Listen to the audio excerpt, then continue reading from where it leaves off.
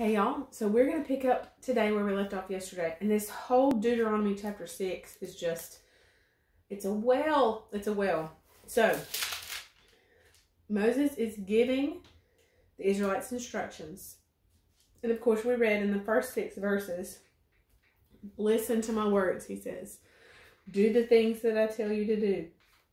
He says, and these words which I'm commanding you, so these are the words of God, the instructions, on this day shall be first in your own minds and hearts, and then you shall whet and sharpen them so as to make them penetrate, and teach and impress them diligently upon the minds and hearts of your children, and shall talk of them when you sit in your house, and when you walk by the way, and when you lie down, and when you rise up. And you shall bind them as a sign upon your hand, and they shall be as frontlets, forehead bands between your eyes. And you shall write them upon the doorpost of your house and on your gates.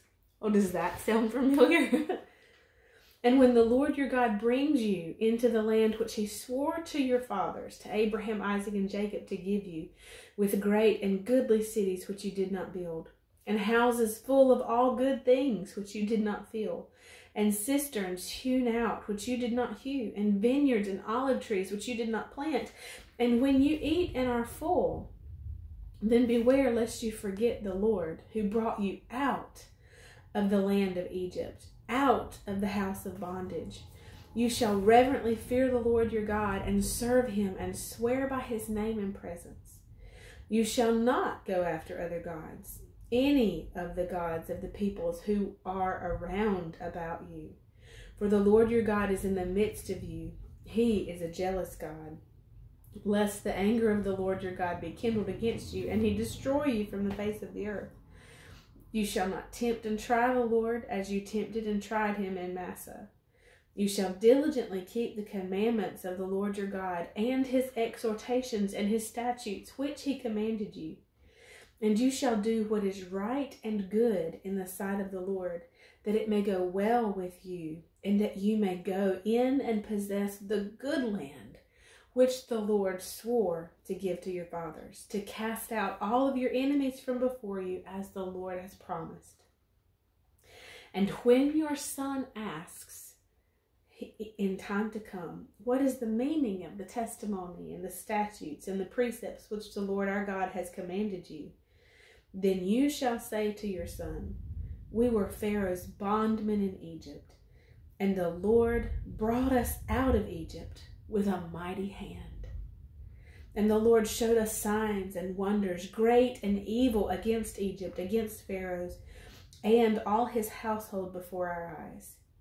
And he brought us out from there, that he might bring us in to give us the land which he swore to give to our fathers. And the Lord commanded us to do all these statutes, to reverently fear the Lord our God, for our good always, that he might preserve us alive, as it is this day. And it will be accounted to us as righteousness, conformity to God's will in word, thought, and action, for us if we are watchful to do all this commandment before the Lord our God, which he has commanded us. Teach our children, those in our household. The Lord says, first, these words which I'm commanding you this day shall be first in your own minds and hearts. So if we are to be who and what our children need us to be, then the first thing in our hearts and minds must be the Word of God. It must be his commands. It must be his teachings and precepts and instructions. This sounds like Psalm 1. That's first. We have to get it in ourselves first.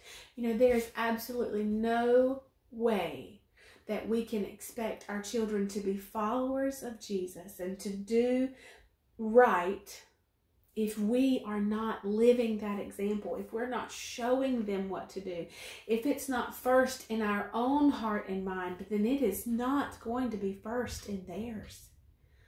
That's our first responsibility, is to get his words, get his commands in us.